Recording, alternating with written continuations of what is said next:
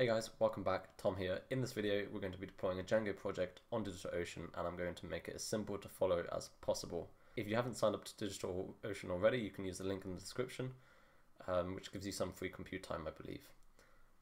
Just before we get started, I'm going to do a quick Patreon plug. You can now support me for roughly the price of a can of Coke or a pot noodle per month. The link for that is in the description if you want to support me. Additionally, I've set up a Discord, which currently is empty. At the time of recording this, you can go ahead and join there and ask me any questions you have, and I'll try my best to help you. Alternatively, you can always leave a question in the comments below. So let's get started. So once you've made an account on DigitalOcean, we can go ahead and actually start a droplet, make a droplet, which is what we're going to do. So let's create our droplet. I'm going to go with Ubuntu, although I know Rancher OS is sort of really good for Docker, but we're not going to be focusing on that. I am going to be focusing on just a regular SSD. And I'm going to go with this program. Docker actually wants you to have 4 GB of RAM. I've not tried this one or this one, but it certainly doesn't work with the smallest one. So you're going to be roughly paying about about 4 pennies or cents per hour. I'm going to go with New York data center region. It doesn't really matter. You can see I've already generated some SSH keys, but we can go ahead and generate a new one just so people know what to do and how to do it. So we want to generate an SSH key. So currently just open up a terminal and go into your root. So I'm in home/user, which for me is monkhouse. Then I'm going to the cd forward into SSH. This is where all of our SSH keys are generated. And actually I'm just going to go ahead and remove docean test.pub because that's what I created a minute ago when I wasn't recording, which is why it's also available there on, well, it's one of these. I think it's the Monkhouse Manjaro one. Okay, so clear that. And now everything I have here is from what I had before. We're going to go ahead and generate a key now. So SSH keygen.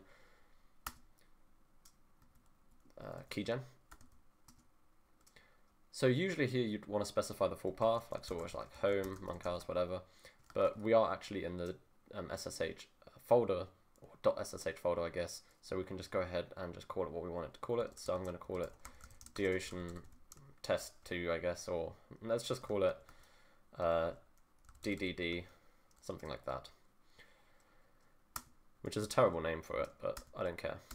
Okay, so we've generated that, and we can basically just do, if we have a look, that should now exist. Actually, let's clear, put that at the top, and then do cat ddd.pub. So this is the public key that you want to go ahead and grab. Copy that. Go to our DigitalOcean, new SSH key, and we just call it DDD. And yeah, wonderful. Okay, so and we've selected it also. So after this, we can pretty much just go ahead and generate everything. Just to reiterate, we're using an Ubuntu image. I'm using 4 GB RAM package, I guess. New York, SSH keys, DDD. And that's it, yeah. So let's go ahead and create the project. So this can take a minute. What can I do in the meantime? Let's see. Let's clear this. And I'm going to go out of here and I'm going to go into YouTube. Clear, which is just an empty folder that I'm going to be using later where we're going to start a project. Once this is generated, which is any second now, we can click on it. And we can see the droplet exists and we've got an IP address. So the next thing we really want to do is we want to SSH into it and we want to install Docker. So let's go ahead and do that. So I'm going to grab this and I can talk you through it. Don't want to execute it. So the IP address is wrong, of course. So we want to grab our new IP address and then I can talk you through it. And then this was called DDD. Okay, so what's going on? We want to SSH into our droplet that we've created, and the default user for Ubuntu on DigitalOcean is root, so we want to use the user root.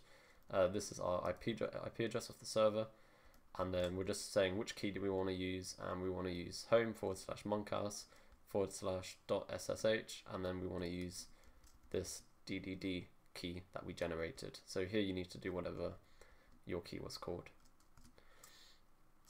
That's us, yes. Wonderful. Clear. We're on our server now. Boom. So the next thing we want to do is install Docker. So to install, just checking I'm recording, to install Docker, what we want to do is use the official Docker documentation, which I'll leave a link in the description for. We're going to start with this command. Now, if you want to skip this bit, you can go ahead and, as in, not skip it, but if you don't want to watch me do it, you can skip this section and just use the official documentation to do this install. I'm just going to be following it. Do the update.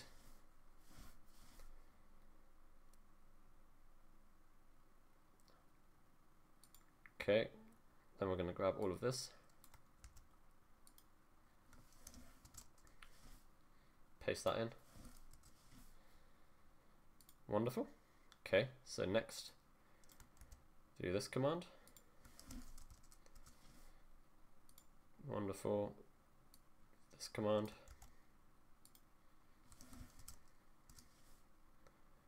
Okay, let's do this. That's fine. Okay. Sudo update.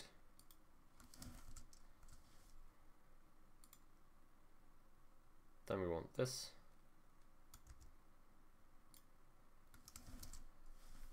Paste that. Yes. And next we should be able to just list the versions. Okay. Now, as it says, so these are basically the versions available to us, and the next thing we really want to do is we want to install the correct version, and we do that by using the second column, which is this bit here. So from the 5 to the jammy, and I think I actually did this before, so I was having a quick look if I could find one that I'd already done. So all we're doing here is doing a sudo apt install docker with the correct version, which I've chosen the top one for. Okay, installed. So everything should now be working. So let's run this command.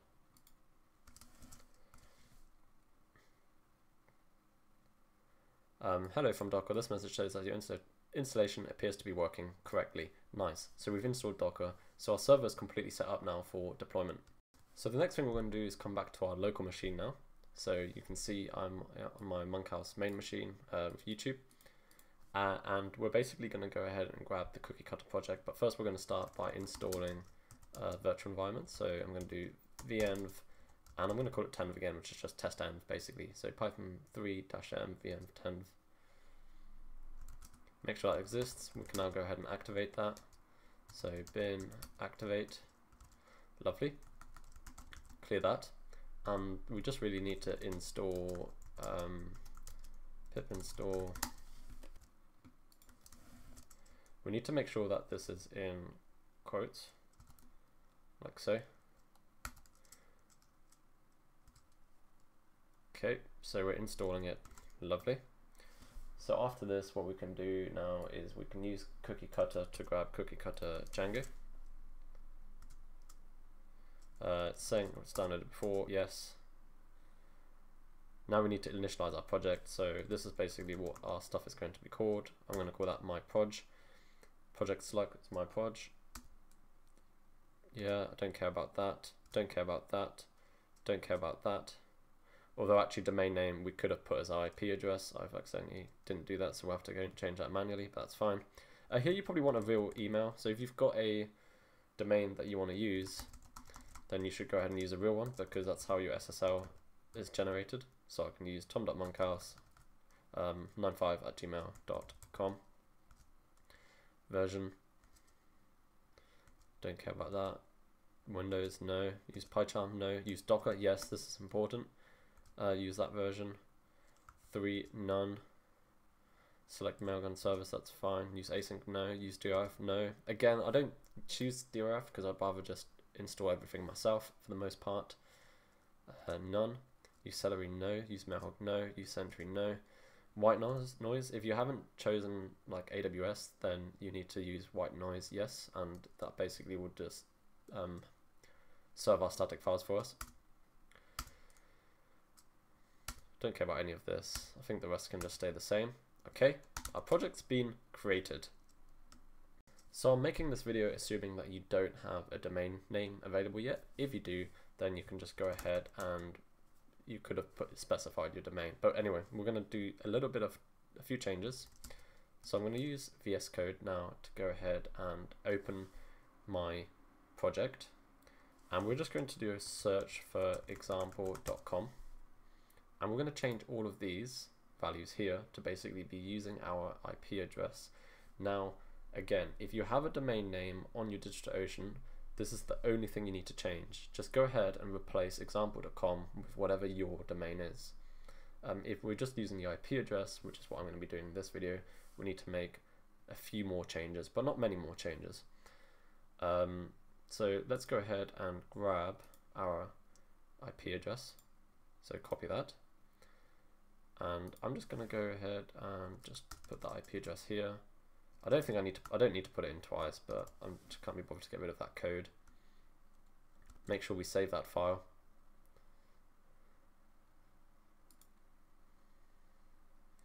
That doesn't matter. And these don't really matter either, I think. Don't save that. Don't save that. So these were open from a previous time. So search for example.com now. You can see that this is these are the parts we actually need to replace. Okay. Hopefully for you that problem would not have occurred. So put the new IP address there. Make sure you save that file. Make sure this also has our IP address. Save that file. And I think that should be it. So once more, we need to make sure that basically our production environment file has our IP address. I'm not sure if we need this leading dot actually. And yeah, okay. So again, if you're using your own domain name at this point rather than an IP address, then you can just leave everything as is and everything should work. Now the problem currently is that we are trying to use web secure with just an IP address, which we cannot do. And if you notice, even if we did call web, then it actually just redirects to web secure. So the first thing we can do is go ahead and just comment this out, because we don't want it to go to web secure. We just want to use web. The next thing we want to do is make sure that our entry point is just web. Save that. Make sure that you don't comment this out, but we're going to go ahead and comment these bits out. And that's it. That's all we need to do for IP address. So we're basically just using HTTP rather than HTTPS. Once you're ready to kind of deploy, you can just uncomment these bits, add in your domain names, such as, for me, I guess the one that was available was questionly.app, which is a previous project. And that's it. So all we now need to do is copy those files across to the server, which we can do using SCP. And we can see that we've got our project here, and this is where we're going to be doing our command. Copy and paste this over. A couple of changes we need to make. Our key is not called docean2, it's called DDD, at least mine is. My project is correct. That's what we've called our project. So make sure whatever your project is called is here. And then the next thing is make sure your correct IP address is there also. Copy that in here.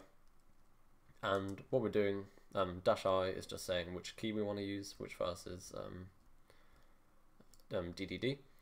And -r is just saying that we're going to recursively copy everything from my project over into our droplet. So this might take approximately a minute. I think that's what it takes for me, so I'm going to stop recording here for a second. Okay, so we're going to SSH into our server now, clear all of that, make sure the files are there. Wonderful. So now let's go into our project directory, clear ls, and we should be able to deploy now. So just notice that's for local. So we want to make sure we specify our production file. So docker compose -f production.yaml upd build. Okay, so that's all now done. It looks like everything is working. Shall we try it out? Wonderful. First time. How about that? Nice one. So that's it for this video, guys. Hopefully that was useful. If you enjoyed, leave a like, subscribe, leave a comment, join the Discord server, support me on Patreon, use my link, all of those things, all that jazz. Nice one. Take care, everyone.